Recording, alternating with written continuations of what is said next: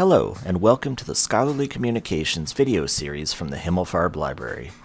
My name is Tom Harrod, and I'm the Research Support Librarian at the Himmelfarb Library.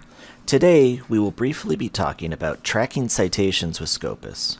Our videos are publicly available and licensed under a CC BY NCSA Creative Commons license, although some resources discussed in this series are only available to faculty, staff, and students with access to Himmelfarb Library resources. Let's get started. The first thing I want to discuss is why you should care about tracking citations with Scopus. First of all, doing so is a great way to identify articles related to an article of interest without relying on keyword searches.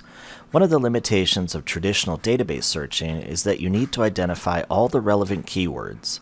If you overlook an important synonym or related keyword, you might miss out on important articles. Whereas tracking citations allows you to identify pertinent articles based on the connections that the authors themselves have made through their citations.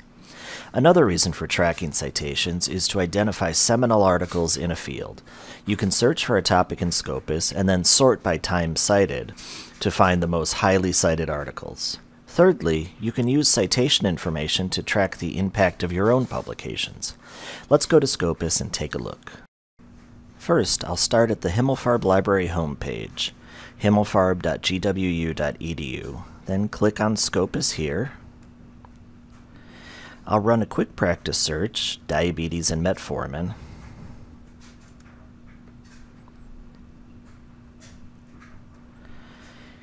And here I can sort by time cited, so cited by highest.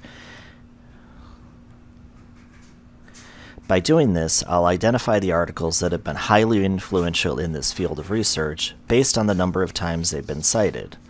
Also, I can choose one that might be of particular interest to me,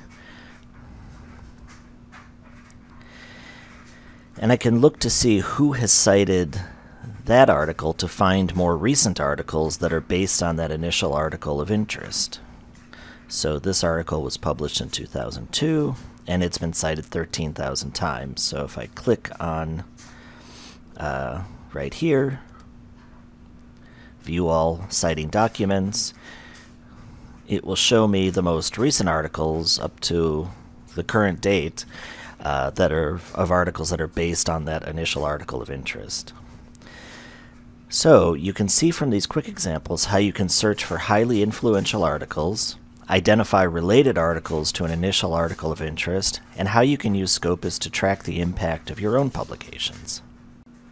Thank you for taking the time to listen to Tracking Citations with Scopus. If you enjoyed this webinar, please visit our video library, which is at the URL shown on this slide. If you have any questions about the material covered in this session, or have questions specific to your own research, don't hesitate to contact me at tph@gwu.edu. On behalf of the Himmelfarb Library Scholarly Communications team, thank you for listening.